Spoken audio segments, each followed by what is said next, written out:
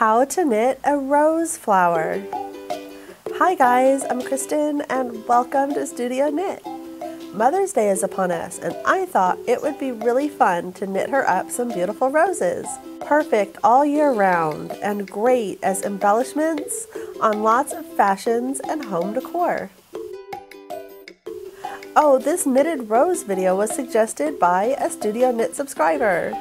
So please comment, give me ideas of what you would like to see next, and hit like if you'd like to see more knitted flower videos like this. For our materials, we will use any weight yarn and the appropriate size knitting needles, scissors, and a tapestry needle. Your color choice is totally optional.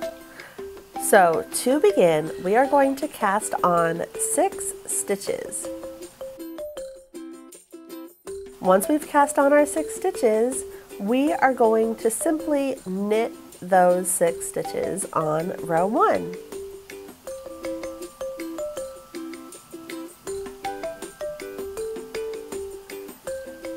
Next, we are going to do a knit 1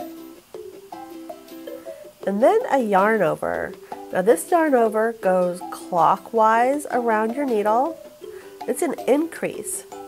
So the yarn just stays there and then you knit 1 again and yarn over and keep doing this on row 2 until you get to the very last stitch, which is simply knit 1. So with your increases, you now have 11 stitches on your needle. Now for yarn overs, the yarn over part is pretty easy.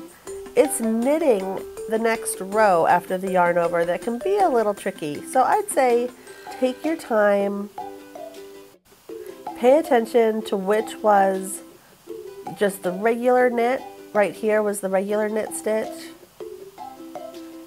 And that yarn over stitch is sort of at a diagonal there in the back. So now we are going to increase again from 11 to 21 stitches, doing the exact same thing. So we're knitting and doing yarn over. And then on row 5, we are going to again just knit those 21 stitches. And again, take your time. Oh, it looks so pretty. Here we are on row 6. We are going to continue in the same way. We're going to knit 1 and yarn over, knit 1 and yarn over until we get to that last stitch, which is just a knit 1. Okay, row 7. We are going to knit those 41 stitches that we just created with our increases. So we're just knitting all the way across the row.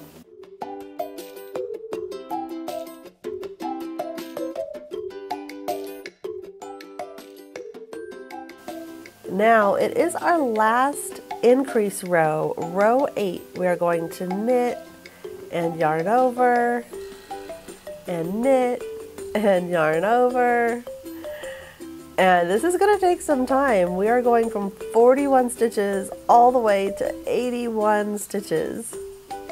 This is why I like to use longer needles. So you might want to keep that in mind when you're picking out the knitting needles that you'll use.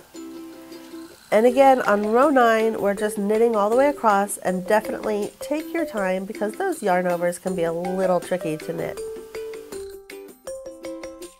Okay, here we are with our 81 stitches.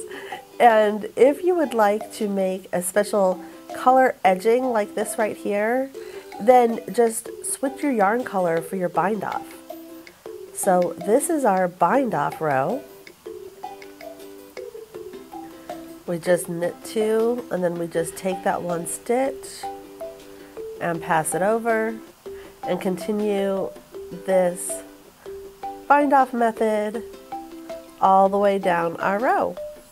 And you'll see as we bind off, our row starts to take shape by sort of curling in as we're binding off. So here we are at the very end. Just pass that stitch over. And taking our tapestry needle, we'll just go ahead and weave that yarn end through. And let's take a look. That's our 6 stitches right there where we started. And look, it sort of made like a coil shape. It's really cool. Kind of like a rounded coil. So then we're just going to take one of our ends and start to curl it into our rose shape. What I really like to do is have the outside edges a little bit taller than the inside of my rose to create my rose shape. But you know, all flowers are different, so however you choose to do it will be beautiful as well.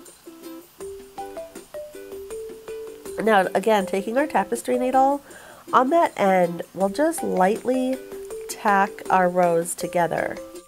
Now, depending on what you're using your rose for, if it won't get a lot of wear and tear, you can tack it really lightly. If you're going to, say, put it on something like a pillow, then where it'll get jostled around a lot, then you may want to tack it a little bit more securely. And then I like to take this yarn end down to the bottom of my flower where we have that other yarn end, and then all we have to do is tie them together. I'm just going to tie twice so that they're secure, and then I'm just going to cut my yarn ends. So beautiful. I hope you are inspired to knit a rose of your own. Thank you so much for watching Studio Knit. Please subscribe and check out my complete Mother's Day DIY gift idea playlist, as well as how to order real roses from your local florist at Bloom Nation. Happy Mother's Day! Bye!